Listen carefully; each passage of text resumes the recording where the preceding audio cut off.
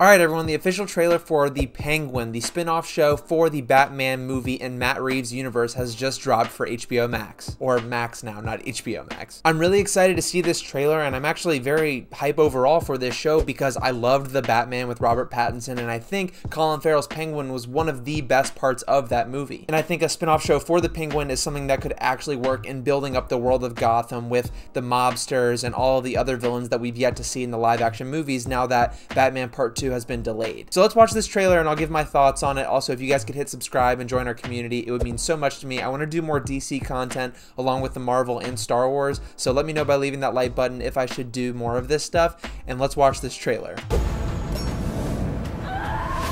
Okay, it looks like they're doing one of those trailer before trailer things. Yeah, I hate those. Gotham looks great. Max original. There's a gangster.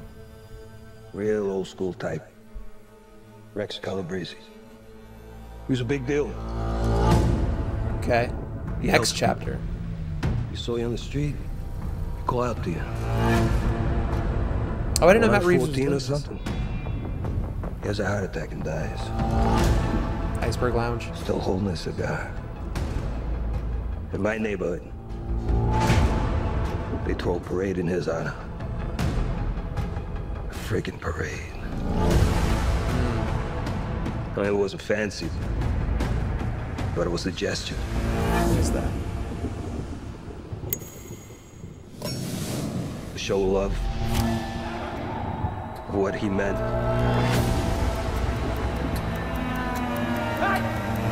Clancy Brown was in there. I just saw him.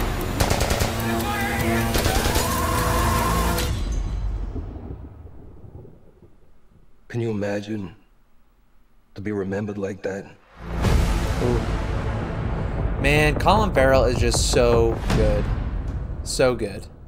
Alright, that was the official trailer. Not a lot to really go off of, and I like that. It gets you set up for stuff. It doesn't tell you too much about the show, and it reminds me of like Sopranos, but superhero. Very serious tone, and I think we're going to actually end up liking the Penguin as not just a character, but rooting for him in this show. I saw Clancy Brown in here, and apparently he's going to be playing Salvatore Maroni, so very big character from the Batman universe. And overall, I'm getting very good vibes from this. This trailer also said that this is the next chapter in the Batman saga, meaning this is most likely a sequel to the movie, not something that happened beforehand, and I like that as well. Because we're having such a long wait before the next Batman film, having this in between set before the events of Batman 2 is great. I think a prequel story would kind of be pointless because we know where it leads with the first Batman, and again, we have that super long wait before the second movie, so people probably would be kind of bored with it, but with it being a sequel to that movie, I think this is a great call, and I think we can also introduce tons of new characters into Gotham. It's also very interesting because this is not connected to the brand new DCU that James Gunn is setting up, and a lot of people so far at least really love this Matt Reeves Batman universe, which is not connected to the new DCU,